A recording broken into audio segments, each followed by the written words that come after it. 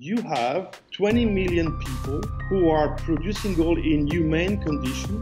They are barely survive from the production. They're using toxic chemicals. They harm the environment. How is it possible? This nonsense situation. Hey guys, welcome back to Altcoin Boss Spotlight with me, Leah Heilpan, the show where we speak to entrepreneurs, innovators, and thought leaders in the cryptocurrency and blockchain space. Joining me today is Philippe Bednarek, the co-founder and the CEO of GoldFinX. This company appears to be a one-of-a-kind, bringing new blockchain technology to the established and traditional world of gold mining.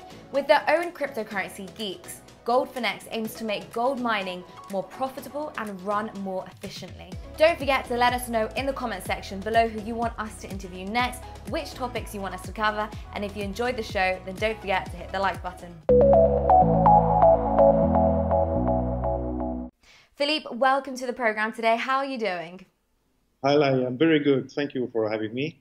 Yeah, absolute pleasure. I've actually been really excited to speak to you because this is a one-of-a-kind kind of project, and I'm sure you must have faced a lot of regulatory issues, especially some compliance issues. So just take me through this. What were some of the regulatory issues that you faced? Yes, you're right. There's a lot more than issues. Very uncertainty.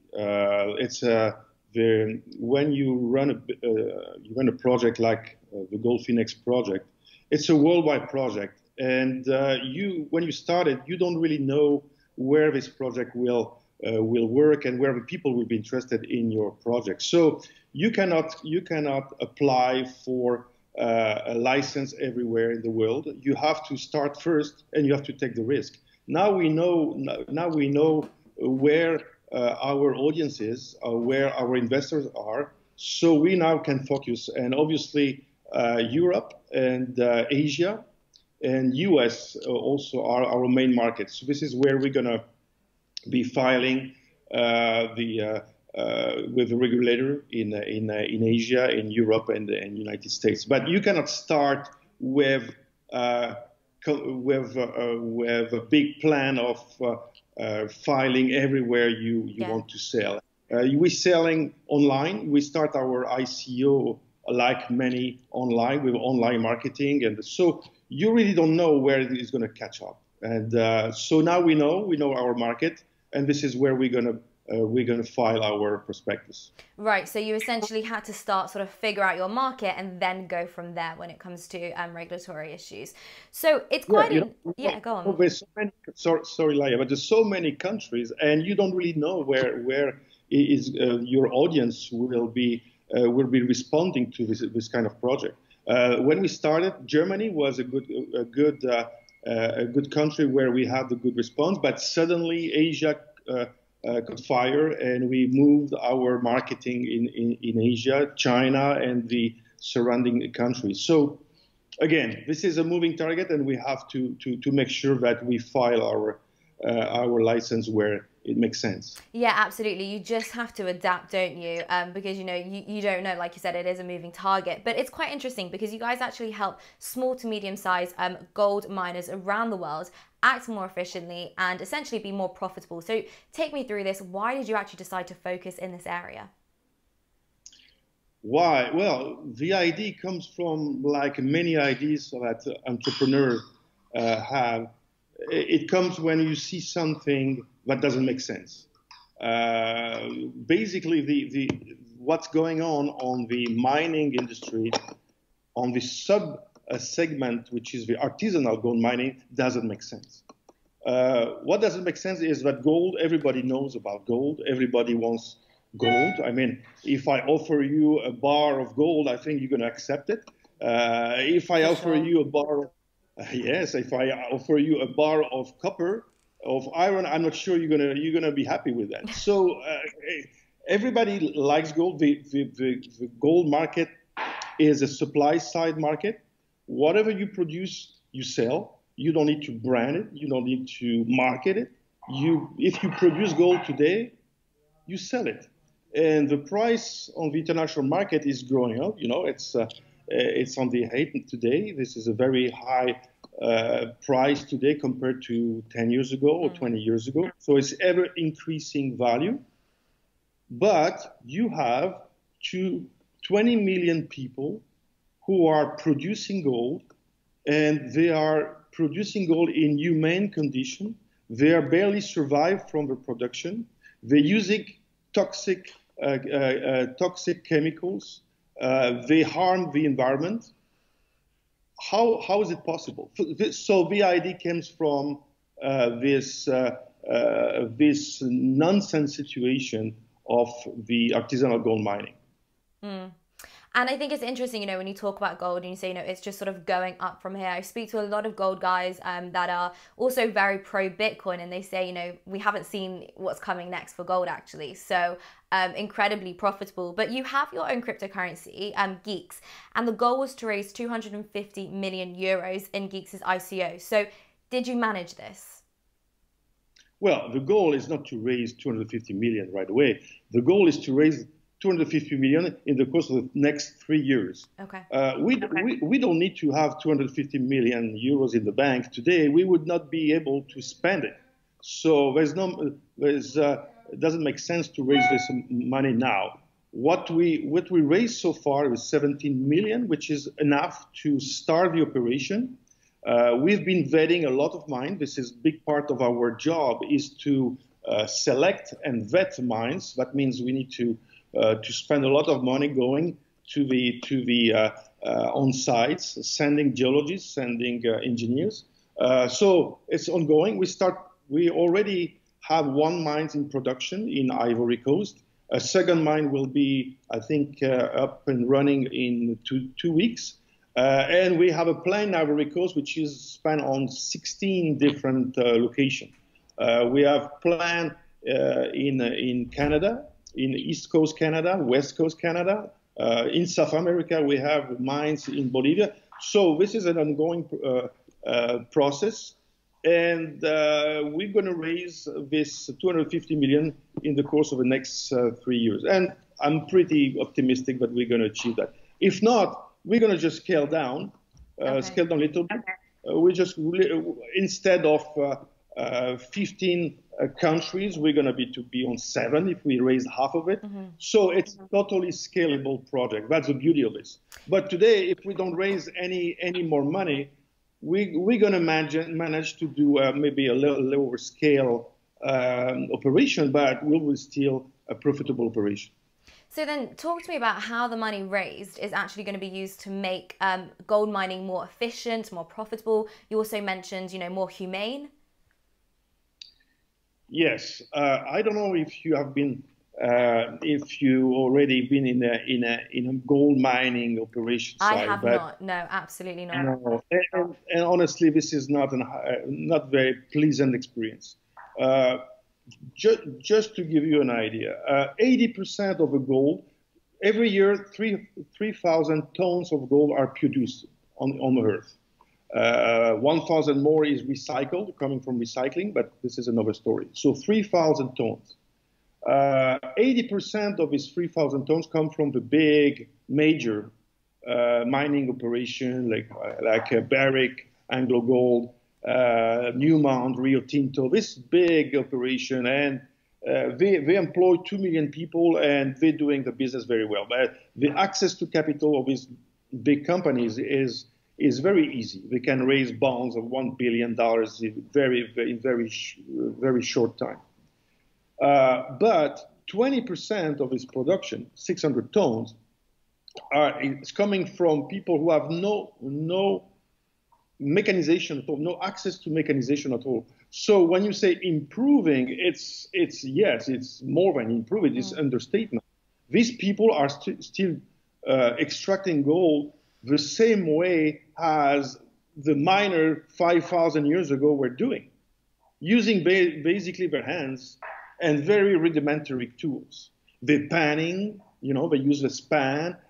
It's amazing how this segment of this industry is living in the same condition that 1,000 years ago and producing. And again, that's what doesn't make sense is they produce something that everybody else in the planet wants. Mm.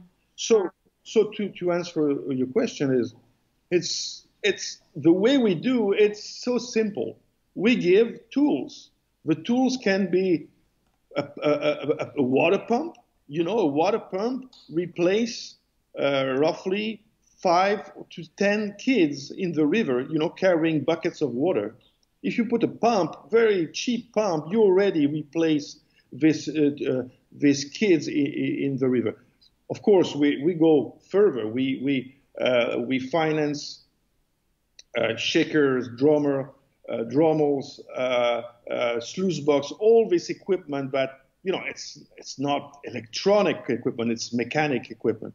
So it's very easy to handle and really to use. But I mean, depending on where we are operating, when we are financing, we adapt ourselves to the situation, and we provide the right equipment to this miner. So it's so simple. Again, think about it. These people are using their hands. Anything you bring to them has immediate consequence in terms of production.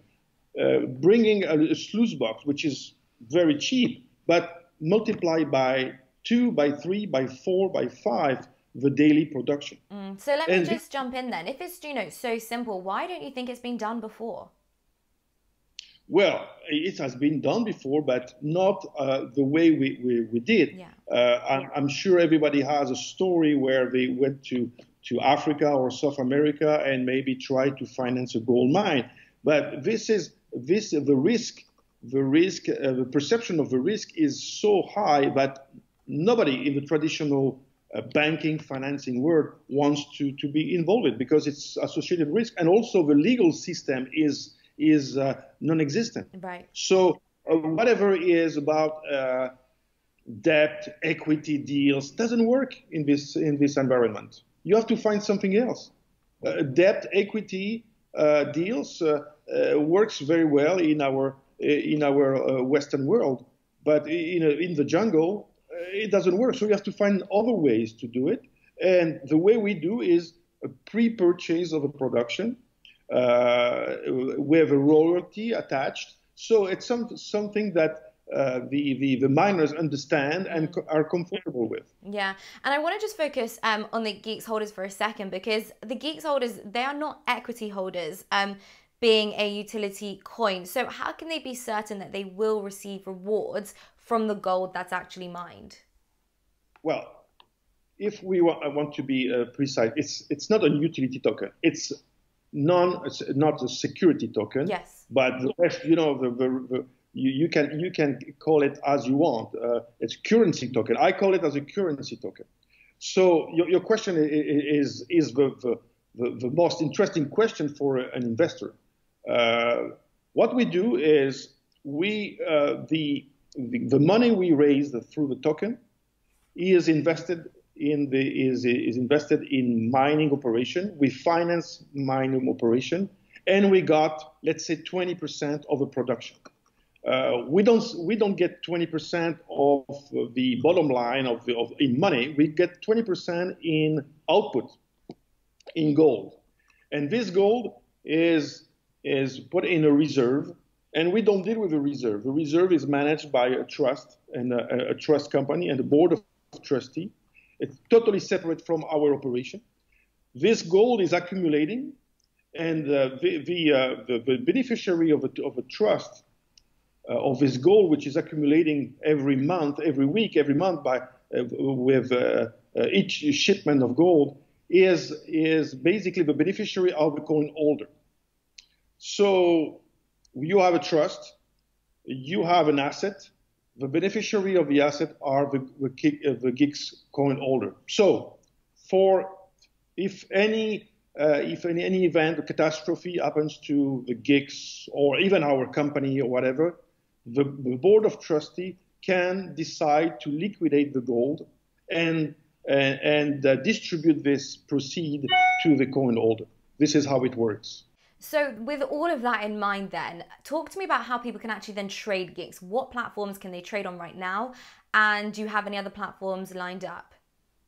Yeah, today we have 2 exchanges where the Geeks is traded. The first is CoinsBit, and the second is Cymex. The difference between the two is that CoinsBit is more European focus. And Cymex welcome US and corporation as clients. So we have 2 exchanges today. Our goal is to be to a third one very quickly and more dedicated to the Chinese market.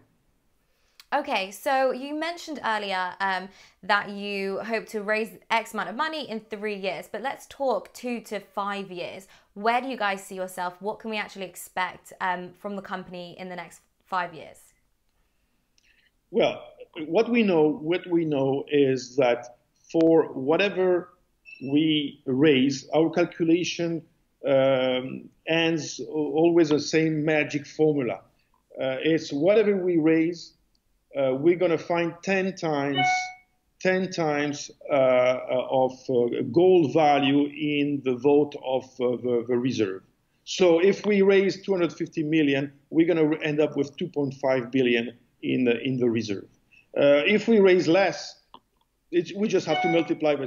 We try to do the worst case scenario, and at the end we end up with the same magic numbers, which is 10 times. So whatever we raise, we're going to end up with 10 times of value in the reserve.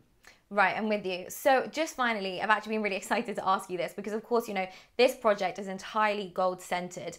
So a lot of people right now say that Bitcoin is the new gold. They sort of talk about it as that digital gold. Some people say, you know, it's going to surpass it. Some people just say that it's going to sort of work alongside it. So what are your thoughts then? Do you think Bitcoin could ever be the new gold? Well, there's some similarity between gold and Bitcoin. Obviously, the fact that there's a finite number of Bitcoins reminds what we know about gold. There's a finite number of ounces on the planet. So there's some basically similarities. I cannot be in running a company involved in coins and the crypto coins and not believing in Bitcoin. Of course, I believe it. I think there is some challenge to the Bitcoin. The speed of the network is obviously a big challenge. Yeah. But honestly, I'm very bullish, and I'm still buying Bitcoins. Sounds like you're bullish on both them, which, to be honest, I think is a smart move. Philippe, thank you so much. It's been such a pleasure, and I wish you the best of luck with the coming years with the company. Thank you, Layan.